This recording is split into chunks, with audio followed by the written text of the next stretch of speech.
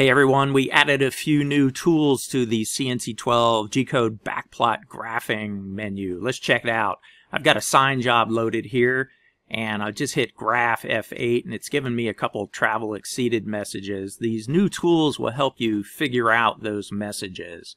So what we're looking at is a top view of a large sign that's made to be cut out of a 4x8 sheet of material.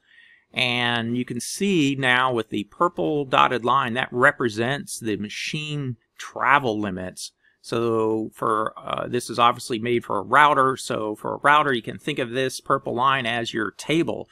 This is the work envelope of the machine that the tool can move around in. So when you get a travel limited exceeded message, now you have a graphical representation. You can see here we're exceeding it in both X and Y. The other new tool is the white crosshair that you see. It represents where the X and Y zero location are. If you want to turn these tools on and off, you hit the tool button there, show tools, and you can actually turn the travel on and off and the origin on and off. They're on by default in the new CNC12 router version of software.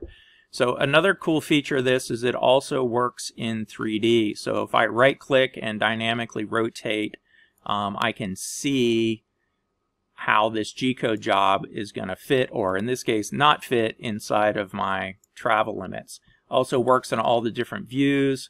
So if I hit view F2, you're looking at the different views. There's the top view, and you can also look at it isometrically, but how I like to do it is I start with the top view and right click and move around, and then I'm scrolling in and out to zoom in and out, and then pan is left click and drag, and you can move it around. You can change the colors also of this rectangular box that's showing you your travel limits and the white crosshair in the color picker, and the color picker is in the utility menu. So if I fire up the color picker, you drill down through here and you'll find those colors. You can make them whatever color you want, just like you control all the other colors inside of CNC12. So there you have it. We have two new tools to debug these travel exceeded messages. So to fix this, obviously I just need to change the origin down there. So I could move over some and move down some. Hit set XY, come back and graph, try again, see if I get any messages. Okay, there it is, just fitting inside. Looks like I could go to the left a little bit more just to make sure there's enough material here. Okay, let's talk about a couple of other useful new features that we've added to the G-code backplot graphics. Oh, by the way, I switched the inches here. Previously in the video we were using millimeters. And so we've got our G-code job here, and the purple rectangle, dotted rectangle, represents the total travel, which on this machine is about 52 inches in X and 100 in Y. And there's a couple new buttons here. One is Spindle CL, which stands for Spindle Center Line. So if I click that, I get an orange crosshair, and like previously mentioned, all these colors you can change in the color picker. An orange crosshair with a little circle, and dig this. If I start jogging around, I'm moving the machine right now. The G-code backplot graphics shows you exactly where the spindle center line is, which is pretty awesome. So let's click on origin. It's going to give us a white crosshair. This is your part 0. So this is the work coordinate system that this G-code job uses, and that is where the part 0 location is relative to machine home, and on this machine, machine home's in the lower left-hand corner. Another feature we added is there's a second way to limit travel besides the total machine travel called work envelope.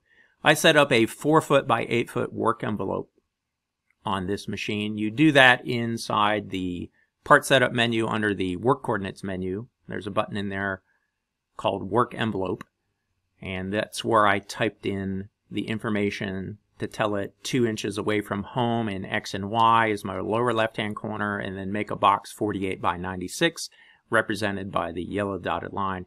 This enables me to see here if this G-code job is going to fit on a 4x8 sheet or whatever rectangle I want. And it does look like it's going to fit. And the cool thing about the spindle, there's a number of cool things about this, but if I wanted to reset my work coordinate position, it's really nice. I can zoom way in here and I can go, okay, really where I want the work coordinate is to be right there. And I can just march over a little bit at a time. And now I could go back to the main screen and reset my zeros. You could be probing at this point. You could be using a touch plate. Doesn't matter, whatever method you want to reset your zeros. And let's check out the job. All right, so basically what I did is I just nudged it up a little bit. So right now we have the origin and the spindle being displayed, but we only see one crosshair because they're right on top of each other. So if I move the spindle over a little bit, let's get off of incremental, go to fast.